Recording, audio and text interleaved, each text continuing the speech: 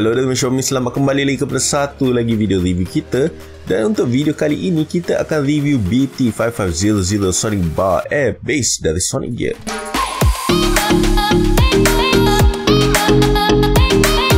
Ini adalah soundbar yang kedua untuk aku review, dan kalau korang masih ingat dulu, aku pernah review soundbar SONICGEAR U300 dan aku agak tidak berpuas hati dengan performance model yang tu. Jadi, bagaimana pula dengan BT5500 ni? Masa mula-mula aku dapat, aku agak terkejut sebenarnya, sebab kotak yang aku dapat tu sangat-sangat besar. Aku memang tahu yang pihak SONICGEAR hantar soundbar, tapi tak tahulah yang dianya sebesar tu. Macam yang korang nampak, set soundbar ni datang dalam dua kotak yang berasingan. Satu untuk soundbar dan satu lagi untuk dia punya subwoofer. Kandungan yang disediakan dalam kotak ini adalah satu unit soundbar, satu unit subwoofer, satu unit remote, satu kabel HDMI, satu kabel stereo, satu AC adapter, satu set skru untuk pemasangan pada dinding, dan yang paling penting sekali, tak ada manual. Serius, diorang tak bagi aku manual. Aku dah check dengan orang lain pun, diorang pun tak ada manual, walaupun luar kotak cakap ada manual. Aku terpaksa try and error untuk pasang soundbar ni. Soundbar ini bersaiz 810mm kelebaran, 66mm ketinggian dan 65mm kedalaman serta berat sebanyak 2.2 kg. Manakala subwoofernya pula bersaiz 170mm kelebaran, 285mm ketinggian dan 190mm kedalaman serta berat sebanyak 2.46 kg. Dari segi spesifikasinya, soundbar ini dilengkapi dengan dua driver 2.25 inci dengan power output sebanyak 30W, manakala subwoofernya pula mempunyai driver bersaiz 5.25 inci dan power output sebanyak 35W, dan kedua-dua soundbar dan subwoofer ini berfrekuensi di antara 60 hingga ke 20,000 Hz. Badan soundbar ini dibuat daripada plastik warna hitam berkilat dan drivernya dilitupi oleh fabrik hitam, manakala subwoofernya pula dibuat daripada fiberboard dan plastik. Kualiti binaan agak bagus dengan rupanya yang agak minimalistik dan premium. Kesemua butang kawalannya terletak pada bahagian kanan soundbar ini bersama dengan kesemua port sambungan iaitu HDMI, ARC, optical, stereo jack dan juga USB. Terdapat juga pad anti gelincir di bahagian bawah soundbar ini yang juga bertindak sebagai kaki speaker ini. Soundbar ini juga mempunyai lubang untuk membolehkannya digantung pada dinding. Feature yang menarik minat aku adalah wireless subwoofer ini.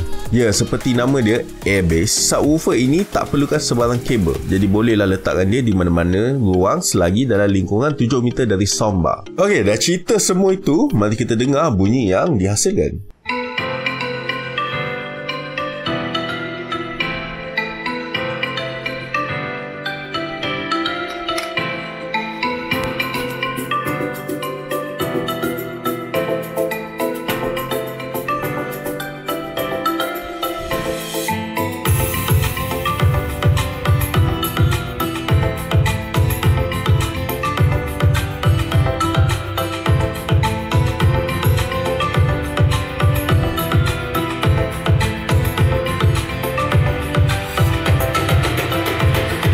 Untuk kali ini, tepuk tangan untuk SONICGEAR.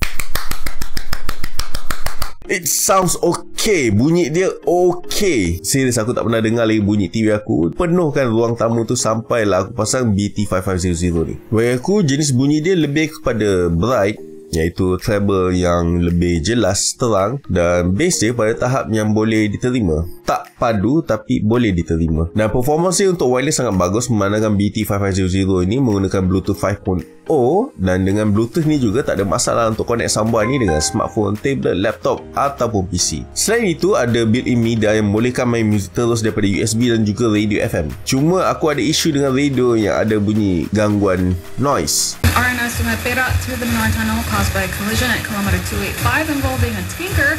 Expect a... Tapi ini mungkin disebabkan kedudukan speaker ni dan juga mungkin sebabkan hard antenna speaker ni. Selain itu, speaker ini tak ada kebolehan untuk merekod kembali setting treble dan bass yang kita dah tetapkan, tetapi dia ada rekod preset yang kita pilih sebelum tu, iaitu preset untuk movie, TV ataupun music. SONICGEAR BT5500 SONICBAR AIRBASS ni, daripada aku suka dengan design dan juga performance dia secara keseluruhan. Design dia yang minimalistik dan premium serta kualiti bunyi yang agak bagus. Untuk yang berminat, boleh dapatkan SONICGEAR BT5500 SONICBAR AIRBASS ini bermula dari harga 349 di link di bawah ni. Masuk sesi soal jawab.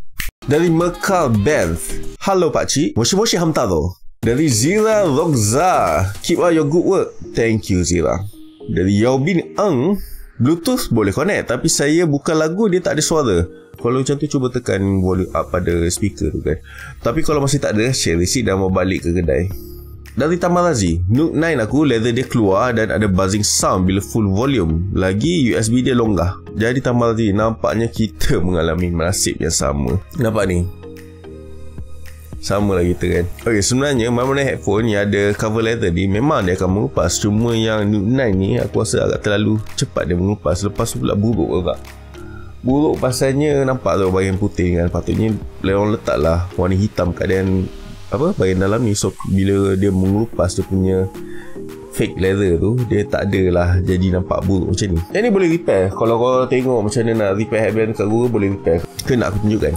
Okay, yang pasal buzzing noise tu mungkin datang daripada microphone. Jadi mungkin boleh adjust sikit untuk sound volume microphone tu.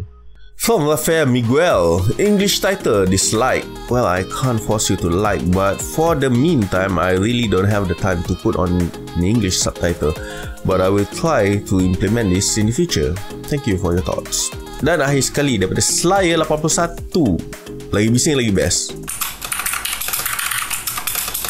Sekian sampai di sini saja. Jumpa lagi di video akan datang. Sila subscribe, like, share, komen. Terima kasih kerana menonton dari Malaysia Mencalok.